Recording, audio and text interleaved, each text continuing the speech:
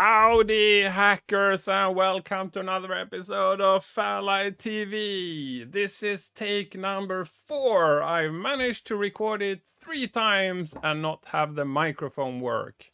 Twice yesterday and already 1 time today where it didn't work, but now I'm checking and yes, the meter is moving, so we are also recording sound. According to the normal schedule, we are releasing stuff on Fridays, and I'm not really sure when you will watch this, but this might not be on a Friday, or possibly it's a bonus episode on a Friday. But there is a very specific reason for publishing this on this very day, and that is the fact that we have just released Alternate Reality, the dungeon on Cartridge. And let me just give you a brief background on that.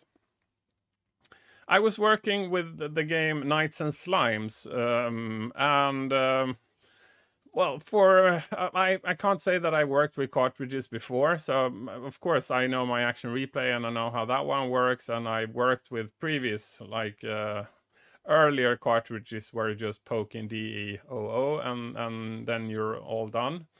But I haven't worked with Easy Flash or any of the others and how that works. So I had a little chat with Mike, a Knight Rider of T-Rex, and then they also put out a version of Knights and Slime. So the original was on cartridge, and he cracked it and then put it back on cartridge in his new version, or like in the form that he would like to see it. So it's quite clear that he understands cartridges. It's also clear that he has all the methodology and all the tools in place so he could release stuff on cartridge, and I found that really great. So I wanted to have Alternate Reality on cartridge as well, and when I asked him if we could collaborate in making one of those, it shows that he actually asked me before. So when we released it, he actually asked me, and I don't really know why I didn't want to do anything with it, but yeah, at least I didn't respond favorably to him, and my apologies for that. That was stupid, but I hope we could agree on that it turned out really well this time. So this is a collaboration between T-Rex and FairLight. So it's now FL and then in parentheses T and then Rex. Very cool. I'll show you the main screen here. So I did all the old cracking work and all of that, so Mike didn't need to do that. He took all the assets and made it into something that loads off the cartridge. The biggest work that we had to implement was changing the loading and saving of character data so that could both load and save from disk, but also to the cartridge. And the game has this feature of like a status byte and a rejoin counter. So the status could either be empty. So we are now on the disk. The disk can hold 4 different slots, and then there is an index that keeps track of all those 4. So that is a separate file. And that separate file holds the status for empty, which means that there is no file for that corresponding slot on the disk. Or it could be okay, and that is when a character is created and saved properly, and nothing really happened with that character. So that's an okay thing. But then you have lost, and lost is when you sort of check out the character from the disk. So think of it like you have documents on like a web service or something, and you check it out, and on the web service, you're doing that to prevent somebody else from manipulating the same file. But the same logic sort of applies here. So, which is, when you think of it, really smart. When you load the file, you're also making the changes to the index. And then the character is technically like lost in the index file. And when you play him, you update the data and then you save him back, and then he would retrieve back to the OK status, because then he's like properly checked in. But if the character dies or you quit without saving, that lost status, the checkout status, is retained. So when you want to load that character again, you would receive some sort of penalty. So, you know, those strength and intelligence and charisma and whatever, the standard parameters you get when you get a new character. You get a deduction of 1 on one of those. It randomizes which one. So you get that penalty. And then you're back to like status okay, you can save that character. But yeah, so retaining that status byte and also retaining the counter, so the number of times you have rejoined, the number of times you have received that penalty is a specific counter also in this index file. So we had a bit of a hassle before we got that working. We had to establish some sort of like API between the code in the loader and the saver and the cartridge code. So Mike developed that, and we discussed that and how that should work, and eventually got something that works for us both on the load save side and also on the cartridge side. Yes, we should talk more about the load and save, but we can get to that when we get to the menu. So the first thing I would like to show you is of course the instructions. This was on a separate disk before, but now Mike managed to squeeze that into the cartridge as well. So everything is in like one big package on the cartridge, unless you would like to load and save from disk, but that is sort of something you can format separately.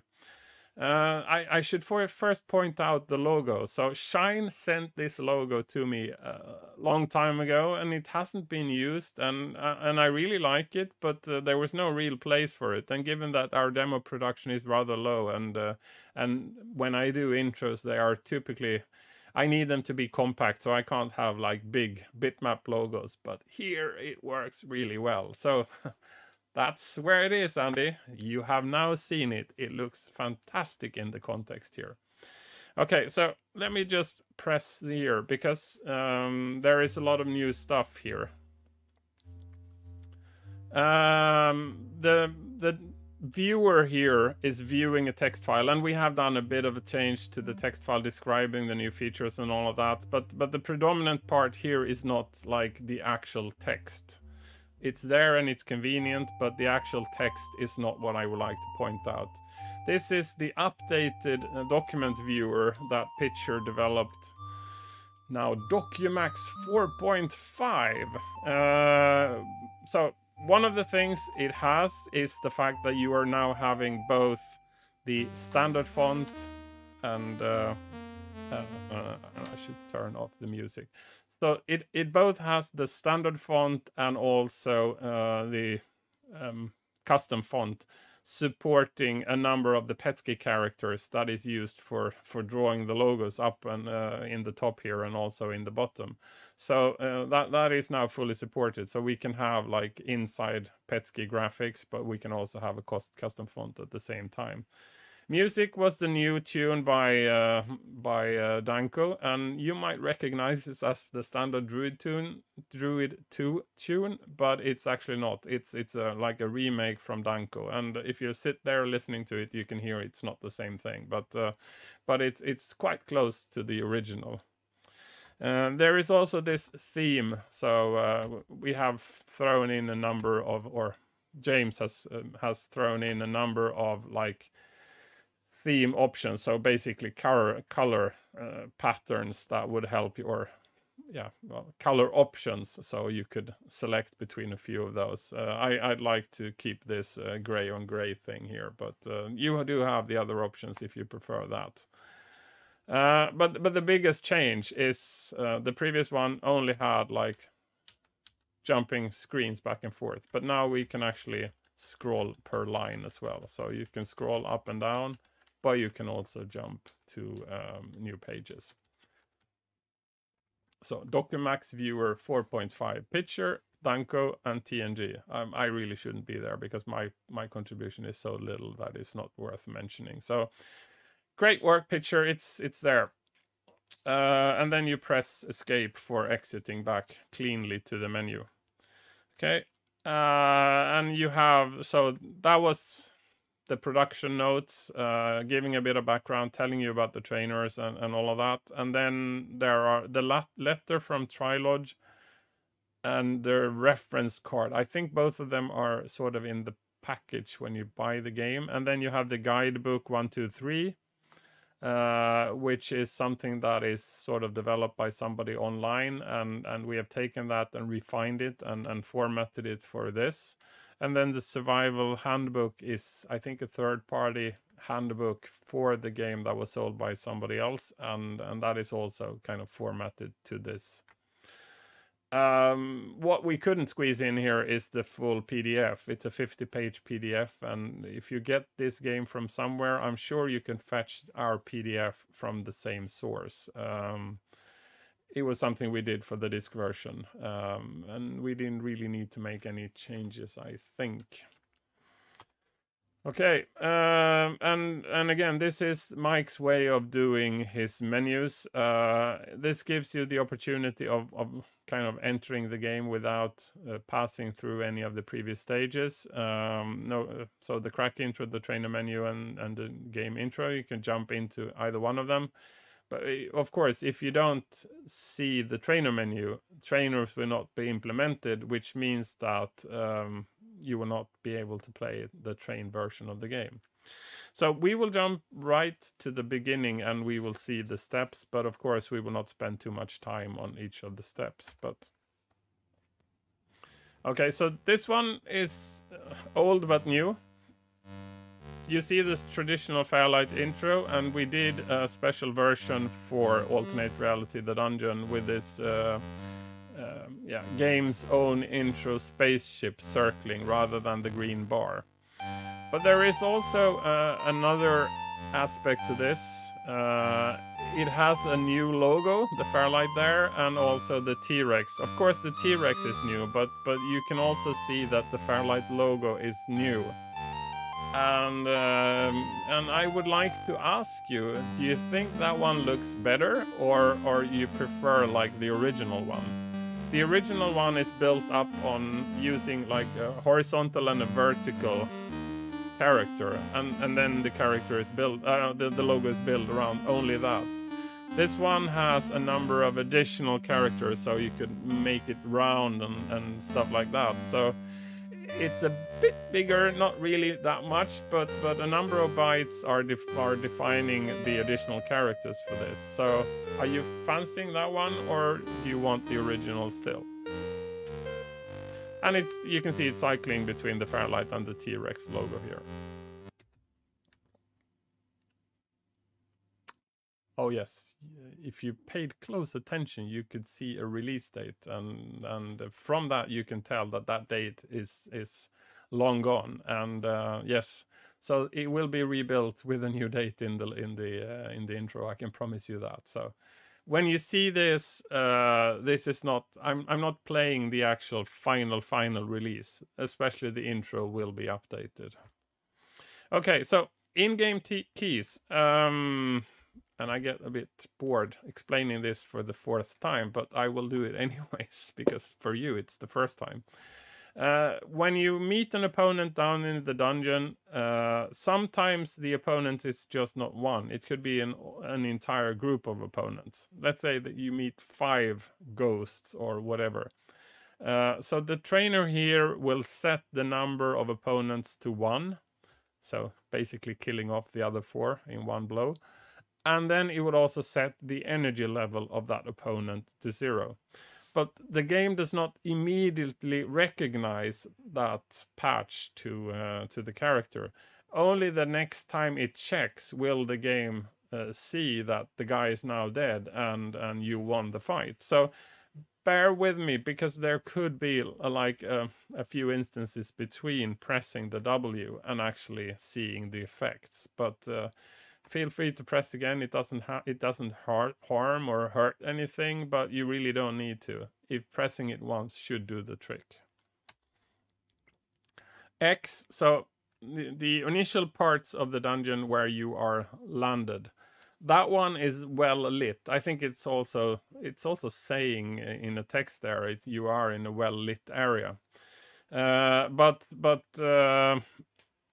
so when you go into other parts of the dungeon, they are totally pitch black, and of course you cannot play unless you have some sort of light.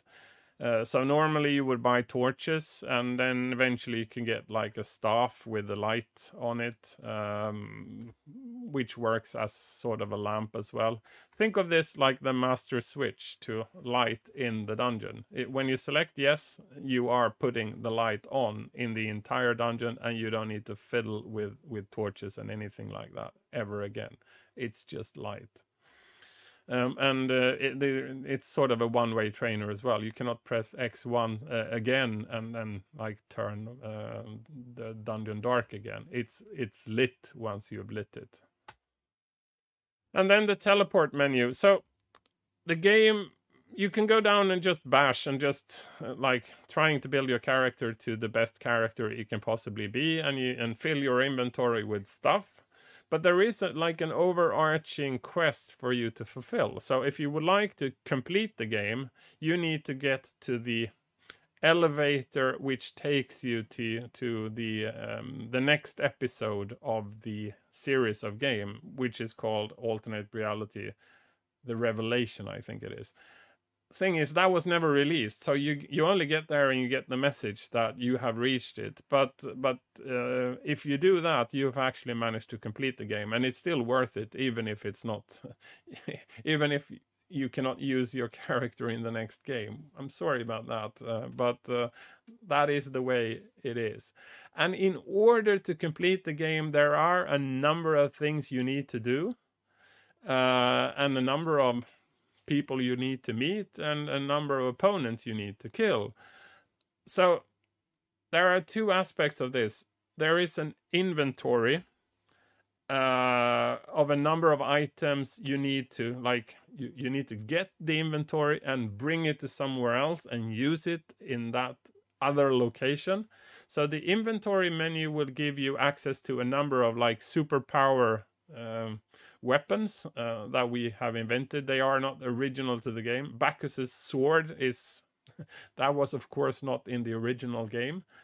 So the inventory has that aspect, super weapons, but it also has access to a number of items you need to fulfill the quest.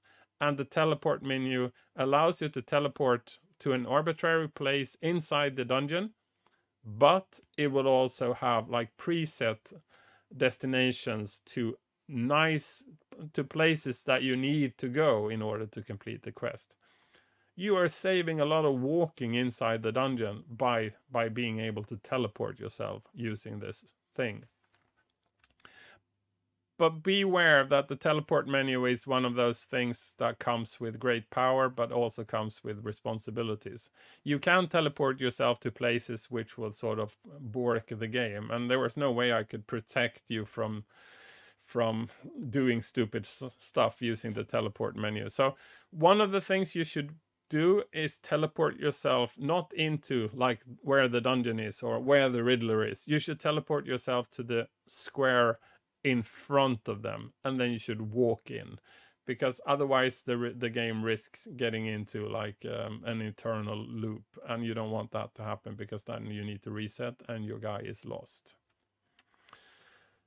Okay, yeah, let's start the actual game. It was built from the game version 2.1, and to the best of my knowledge, that is the most recent one launched. They had a number of versions. There is a 1.1 and then of course the 2.1 then. And there you go, you see the spaceship that we ripped and used in the intro. And I will fast forward. So this is the main menu, and it's sort of also the load menu. A few of these aspects are original from the original game. A few of them were introduced by us in the disc version, and now we have a few additional aspects introduced here in the cartridge version. New is of course new for new character. That was of course there already from start. And then C to resume from cart, and D to resume from disk. So resume from disk was there. It had like T as the abbreviation, but in order to be some sort of use some sort of logic, we are using C and D here. And then T for toggle device. Yeah. This was also not there in the disk version. So if you install or you had all the files on device 8, it will use device 8. And if you started it from device 9, it will use device 9. But now that device is selectable. There is a bit of an issue with the version I have playing with now, so I will not show you when the toggling devices for the save menu, because that doesn't really work yet. But minor glitch, it's already fixed and posted. It's just that we haven't built that version. Yeah, so prepare the save disk. As I referenced before, there are 4 save slots on every disk, and there is this index file. You could take the individual save files and copy them to another disk, and then using this P option to rebuild an index for those files. So ensuring that the game finds the files that you have placed on that particular disk if it lacks the original index. But you can actually also cheat using this. So if you are using this option where there is already an index, this would overwrite the status. So if your guy is lost and you use this, he would no longer be lost. He would be set to OK, and his rejoin counter will be set to 0. So you can use this to resume a character without getting the penalty for resuming a dead guy. Okay.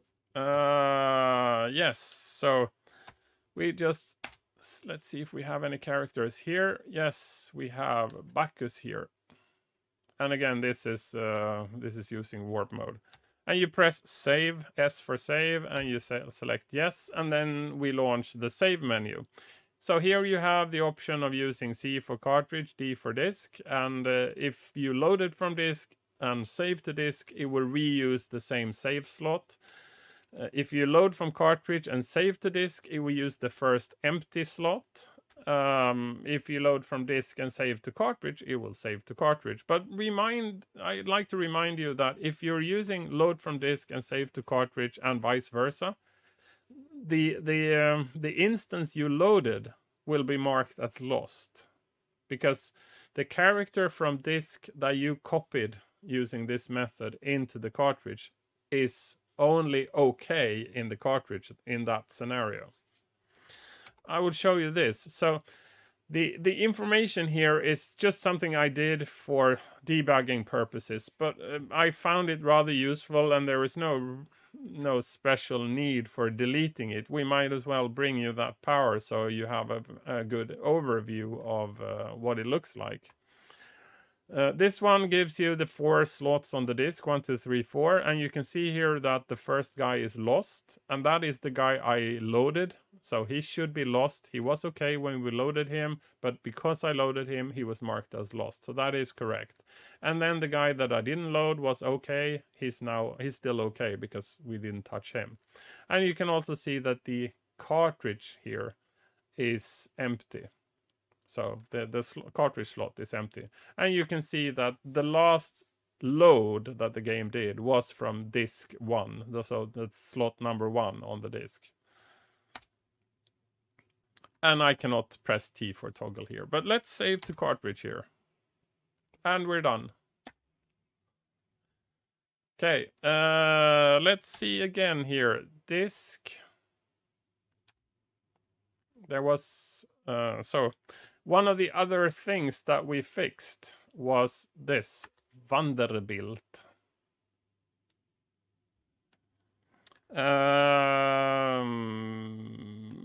No. Bugger. Vanderbilt should have... yes, let's just... Give me a second and I will be back. And we are back. So, playing the game again. Resuming from disk and resuming with Vanderbilt. Oh yeah, that wasn't really good. No. Okay, so there you saw the resume set. Oh. Bugger.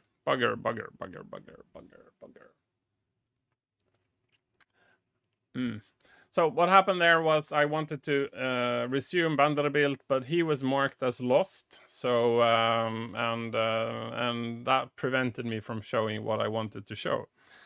And then I had an opponent showing up, and since I was booting the game using not train mode, that meant that I was trying to fight the knight using my bare hands, and that would likely not be very successful. So let's use this. So we will use the this feature to now make Vanderbilt okay. Let's see and now Vanderbilt is okay. So now we can load Vanderbilt here. And yes, we get a bagger. And he leaves. Okay, so this is actually a bug fix. This is what I wanted to show you here. One of the things that Jason has found and we wanted to contribute to perfecting this version. In many documents, there is like a description that you can kill the dragon and take up the corpse and then bring it to the restaurant here, and they would offer to buy the corpse to serve their, I don't know, dragon burgers or whatever they're doing with it. When you do this in the real game, it would say that it would like to buy the dragon meat for exclamation mark gold. So it doesn't say the number. So that's sort of an issue. And then there is the number here, 250 golds. It's described as 500 golds in other versions of the game, but 250 is actually correct. They are adding 250 because the benefit here is held inside a byte, and as you know, a byte could not hold any value higher than 255. So I guess that's why they did it 250, because that fits in one byte. The issue was that the print routine converting the number could only handle 2 characters, so it could only basically print up to 99 the way it was defined. So I fixed that so it prints 250 properly, rather than the exclamation marks. 101% version. Not really sure that is worth that extra percent on the version, but anyways. So these are the few items I was intending to bring up. So the loading and the saving and how the loading from cartridge and all of that works. I didn't show you that they can actually wipe the content of the cartridge. So if you receive a cartridge image where somebody has been sort of saving their status, you might want to delete that. So there is an option there. W for wipe, I think, in the load menu, so that's also there. Yes, that was the version where FairLight and T-Rex collaborated to give you Alternate Reality the Dungeon, the Cart Edition. Have a very, very Merry Christmas, and I would like to welcome you back to FairLight TV on the new year. But so, that was everything for today. Bye-bye. This station is now the ultimate power in the universe. FairLight.